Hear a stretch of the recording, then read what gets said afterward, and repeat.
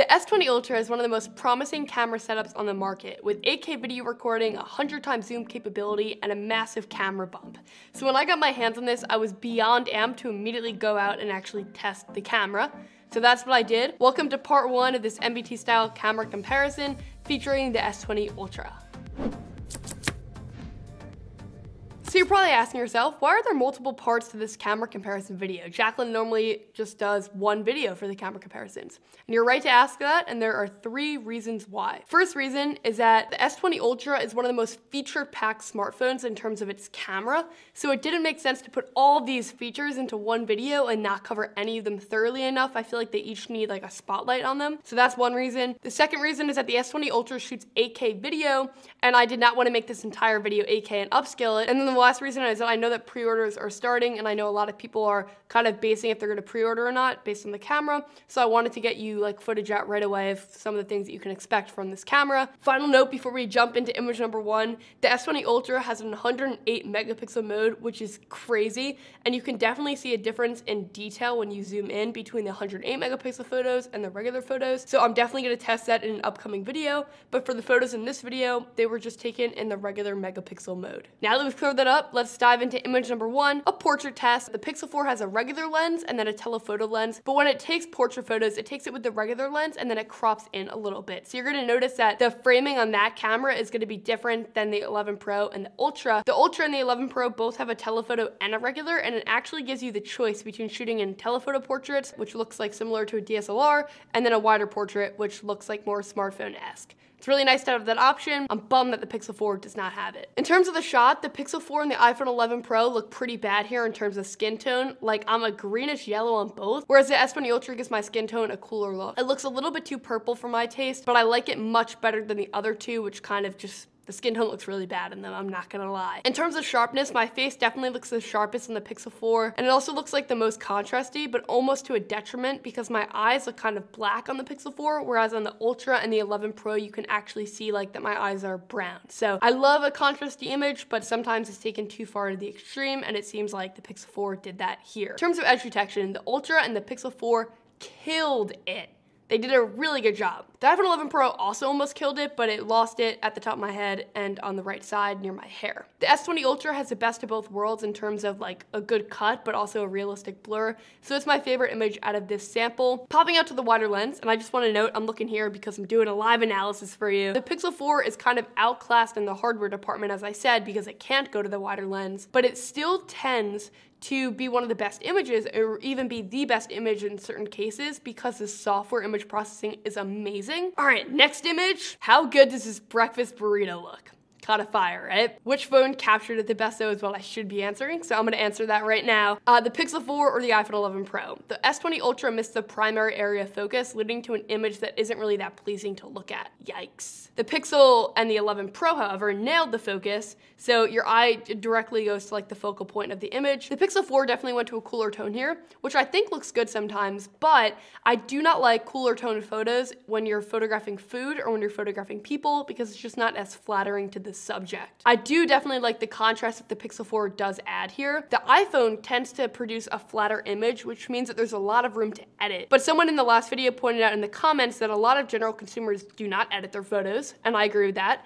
So if you're just looking to like post a photo, sometimes it's nice to have that added contrast and not have to worry about adding it in post. So if you're planning on not editing and you like the contrasty look, the Pixel 4 pretty much delivers on that contrasty look every single time. All right, next image is a picture of a tree, and I gotta say I'm a sucker for perspective images like this, and they all did a pretty good job, which made me really happy. The exposure on the Ultra and the sky is much better when you compare it to the 11 Pro and the Pixel 4. It's not that those two phones are terrible, but their sky's a little bit more blown out in comparison. Again though, the Ultra did not do the most pleasing focus in my opinion. So like the front part of the image is really out of focus, where on the 11 Pro and the Pixel 4, they both also did not focus on the front part of the image, but the roll off of the focus from like the mid part of the image to the front is just more satisfying to look at, whereas the S20 just feels a lot more harsh. The Pixel 4 did not get the right color tone on this though. It looks super off. The Ultra went to a much more cool color tone, which was not really that accurate, but it looks pretty nice, and I think it kind of suits this image. But in terms of accuracy, the 11 Pro has the most accurate color tone for this picture. Did someone say a portrait mode test?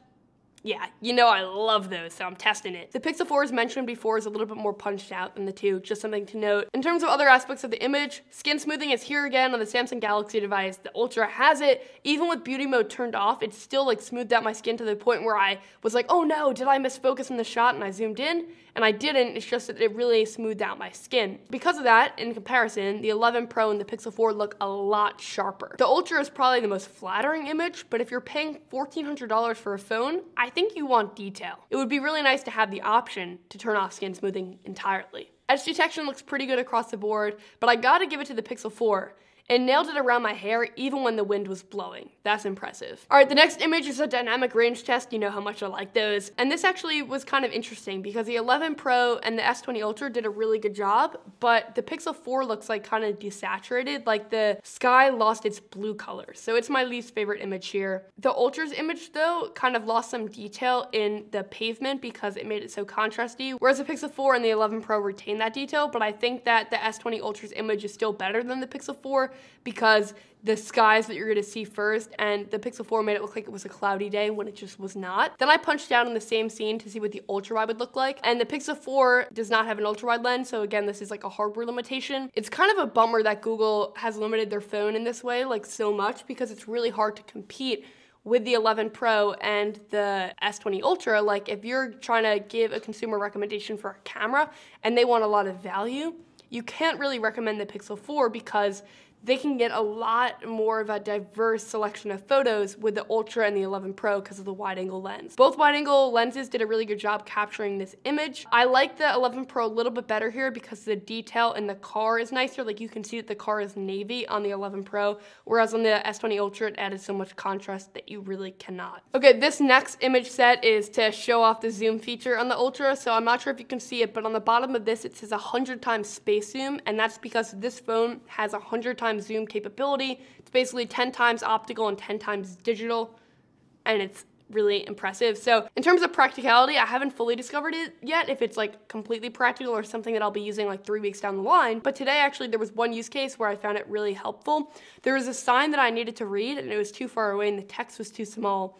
And it was important that I read it, and I did not want to like have to walk all the way up to the sign. And I just used this camera and I zoomed in and I was able to read the text on it. So that's pretty clutch. In this scenario, this is just a regular photo from far away. I'm not really going to talk about the properties of it much, except for the fact that the Pixel 4 blew out the sky, and it also looks so desaturated. Like there's really not a lot of color here, which is kind of a bummer. But what I do want to talk about is the zoom. So this is 100 times zoom on the S20 Ultra, and it's pretty crisp for 100 times zoom. Like look at that actual writing on the sign. Now, it took a couple tries to get this framing because 100 times zoom, any like handshake at all will completely change the frame of the image. And the S20 Ultra tries to help you with that by providing like a little viewfinder in the top right so you can see what you're looking at, which is really helpful. But it's hard because you have to have really stable hands or a tripod to get the exact shot you want. What I found to be helpful if you do have an S20 Ultra is to go to 10 times zoom first and then kind of get like the general framing there and then zoom in the rest of the way, and then it's easier to frame. But in terms of sharpness, I was really impressed. Like this 100 times zoom photo is really solid, and the other phones just can't compete with 10 times zoom and 8 times zoom. All right, this next photo is another example of that. So this is another street shot, and quickly just to adjust the primary photo, the S20 Ultra and the 11 Pro look really nice here. The Pixel 4 again looks a little bit desaturated. It seems like it has a lot of trouble saturating for a sky and the like subject of the photo, which is kind of a bummer, and it's been kind of prevalent where a lot of the photos look a little bit desaturated to me. Otherwise, the sharpness is pretty good on the Pixel 4, but I would have loved to see a little bit more of a saturation. You could add that in post, but if we're talking about the consumer that just uploads right away, it's kind of a bummer not to have it. The more impressive thing though here for me is the actual zoom range. So again, I zoomed it to 100 times and I could read the sign that was way off in the distance, which is super nice, and you could read it really clearly. It says trucks over 18 feet. I just think that's incredible that you can actually get that much detail. It's not like you'd want to like post this photo, but I see the 100 times being really useful to like read something or see something from really far away. So we've seen 100 times zoom, but the next comparison is 10 times zoom on the S20 Ultra because I think that that's like a fair comparison with the 11 Pro. The Pixel 4 only goes to 8 times zoom, so it's a little bit wider. But when we look at 10 times zoom on the 11 Pro and 10 times zoom on the Ultra and then 8 on the Pixel 4, and we compare that, the 11 Pro actually looks really, really similar to the S20 Ultra.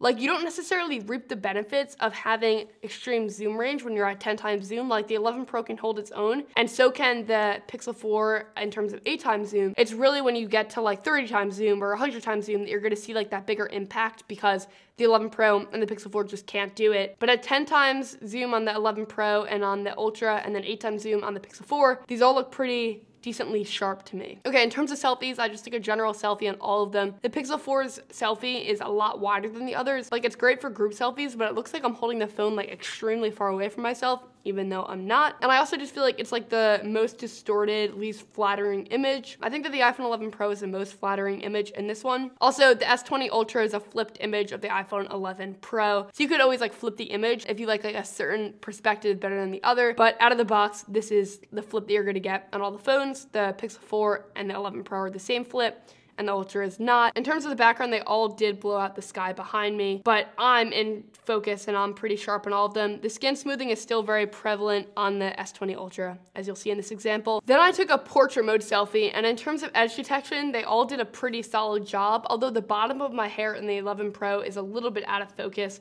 whereas on the Pixel 4 and the S20 Ultra, it's not out of focus. The Pixel 4 skin tone looks a little bit too yellowish and greenish to me, again, as we saw in like the first example in this video. If I had to pick one image out of these that I like the best, it'd probably be the 11 Pro, because the S20 Ultra and the Pixel 4 kind of gave me like a unflattering skin tone, with the Pixel 4 being absolutely the worst. But in terms of edge detection, which this test was kind of for, they all did a pretty decent job with the portrait mode. All right, we're getting through these. This next image is just like a top-down quick snap. Like, if you wanted to just get an interesting color, I like the yellow in this one. The iPhone 11 Pro made like the most saturated yellow, which I think pops the most and was also the most accurate, whereas the S20 Ultra and the Pixel 4 both look like a desaturated yellow, which isn't as nice. But the sharpness on the Pixel 4 and the contrast is really nice, and the sharpness across the board on all three of these images is pretty good. Okay, another portrait mode test, but this time it's not of me. This is just a standard meter test, and this is where we see like the Pixel 4 software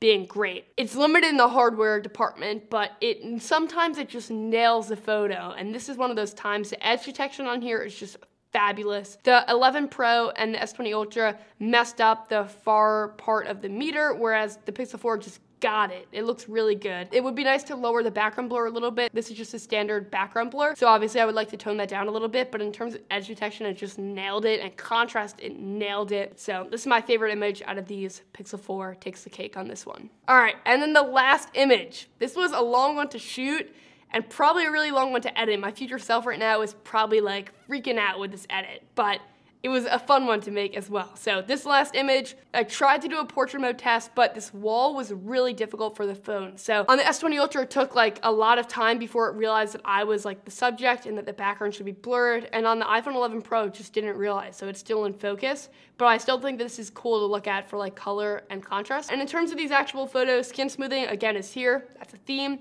Contrast, it's probably the most contrasty image on the Pixel 4. And in terms of skin tone, I would say that the iPhone 11 Pro and the Pixel 4 look pretty similar, but the iPhone 11 Pro looks slightly more saturated to me. What do you think of this image? I'm kind of like, it's a toss-up. I don't know which one I prefer the most out of these, so let me know in a comment below. I'm gonna have a lot of other coverage on the S20 Ultra camera and the phone as a whole. Like, look at this beautiful display. How could you not make a video on this? So, full review coming, camera comparisons, the works. If you enjoyed this video, I did put a lot of time into it, so a like and a subscription would mean a lot if you want to see future content as well. Thank you so much for watching this video, and I'll catch you in the next one. Bye.